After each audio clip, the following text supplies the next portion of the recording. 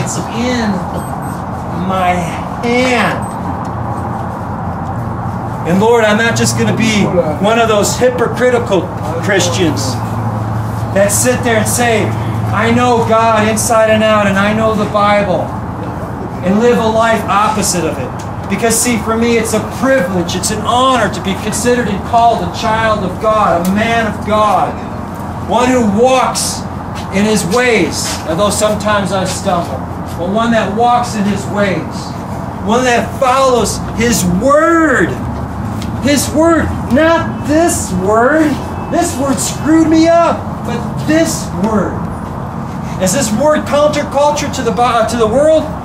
Absolutely, 100%. That's why you hear Tebow sucks. Tebow sucks. Because people don't know this, and they live a life opposite of this. God came into the world, born of a virgin. As a little baby, yes. That little baby today, no. Grown man sitting where? Grown man sitting where? At the right hand of God. And what's Jesus doing right now, on this very moment, on this very day? Exactly right. He's interceding on your behalf. He's interceding on your behalf. For all of those who are in faith with Him. For those of you who are not in faith with Him, He's condemning you. He's chastising you. He's throwing you down.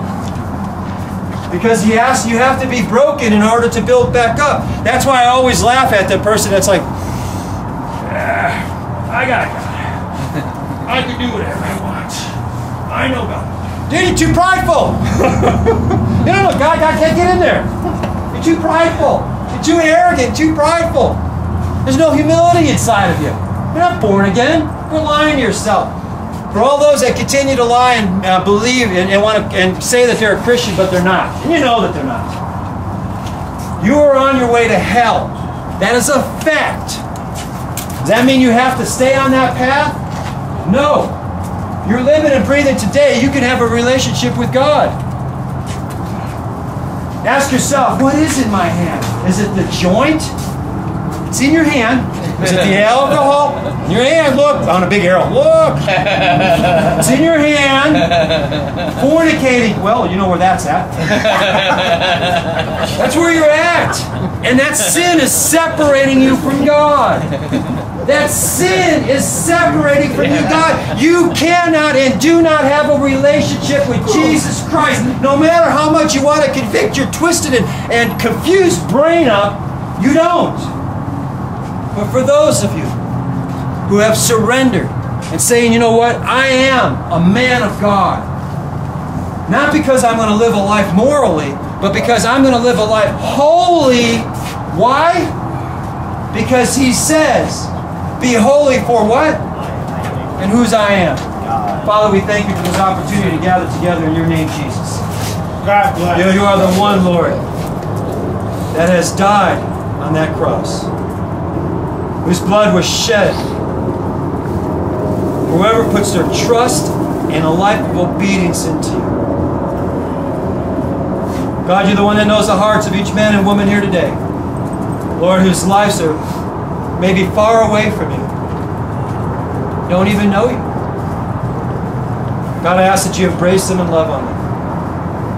As John 6:44 states, no one comes to the Son unless the Father draws them. And You would be drawn to the cross. For the Christians that are here today, God, today is a day of celebration. That You came into this planet to die for us. Although we'll have joyous times with family and friends, but let us never ever forget the reason of celebration. It's in the name, Christmas.